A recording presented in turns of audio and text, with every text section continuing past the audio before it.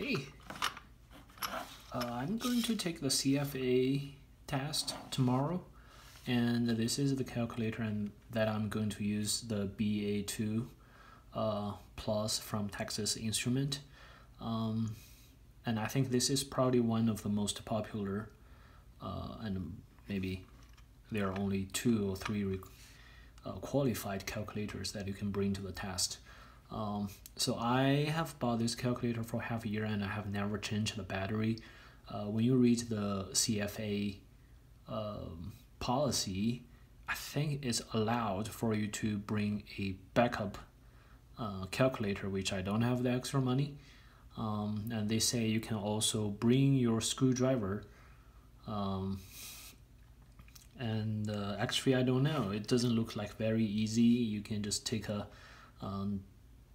right AA or AAA battery.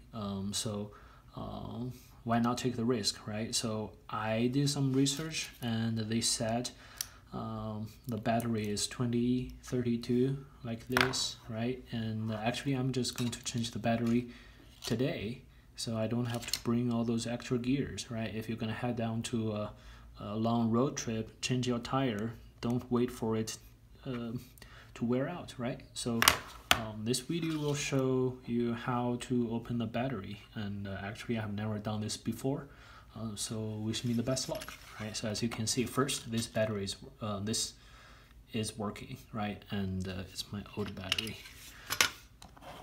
So let's do this. So in the back we have 4 kind of screws that we need to remove. Those are small ones, so in that case I happen to have lots of gears at home and I will just use the small screwdriver, and I think if you have any other equivalent tools, feel free to use it. And now let's open it. Oh, it's actually not too hard, right? And you can see it's really small screw, and lose a screw or break your calculator is the least thing that you want to do, right? And let's keep doing it.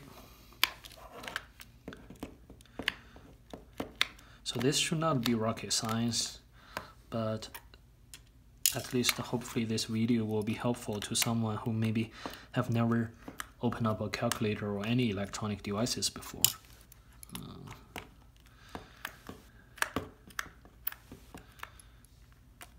Okay, so 4 screws, right? And now let's open it.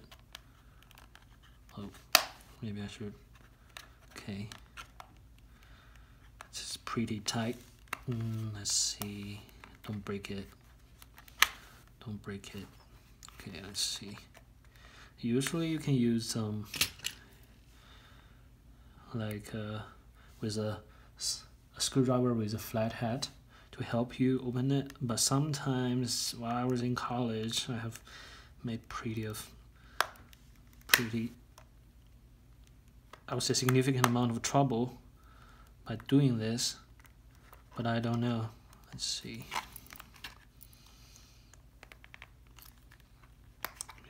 Okay, actually you can just push the other end, and it looks like now I'm halfway there, right? See, it's like halfway open, right? And now you see it's halfway open. Let's open the top, and as you can see, somehow I accidentally open it. So don't operate with electronic devices when it's powered on, even if it's a small. It has a small battery like this. So this is our calculator open, right? The PCB board looks pretty clean, and this is the baby that we need to replace, right? As you can see, the battery that I bought is from the grocery store, Energizer 2032. Is actually pretty expensive. I think a few bucks, like $7 for 2 batteries.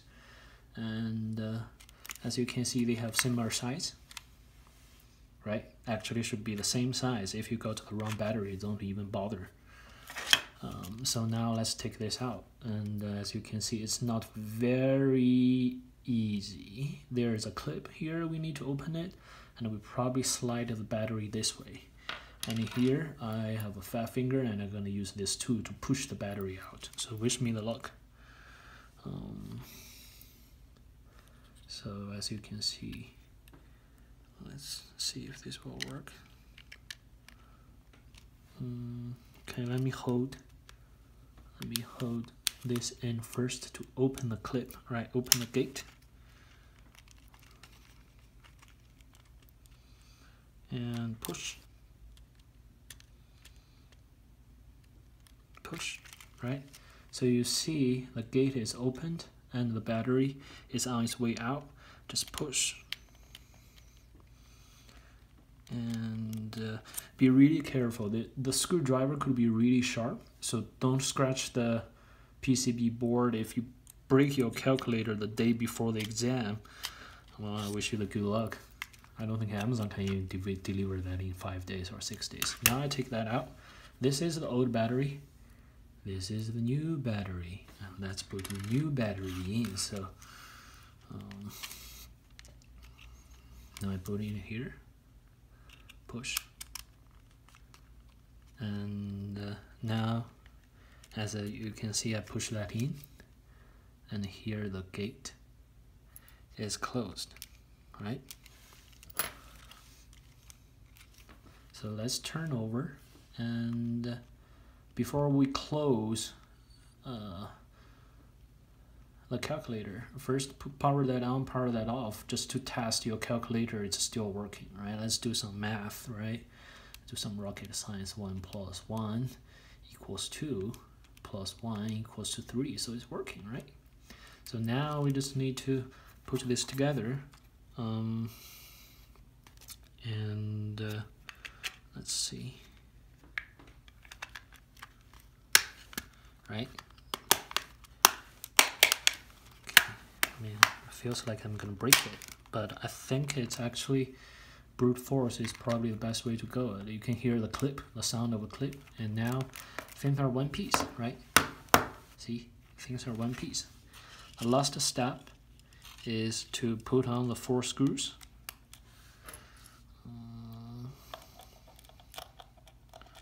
Oops, sorry.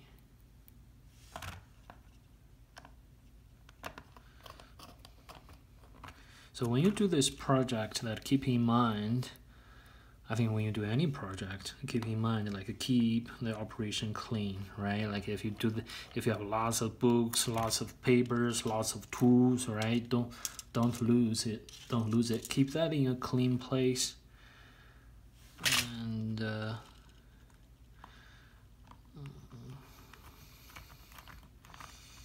that should be it. One more. Okay. Pretty small.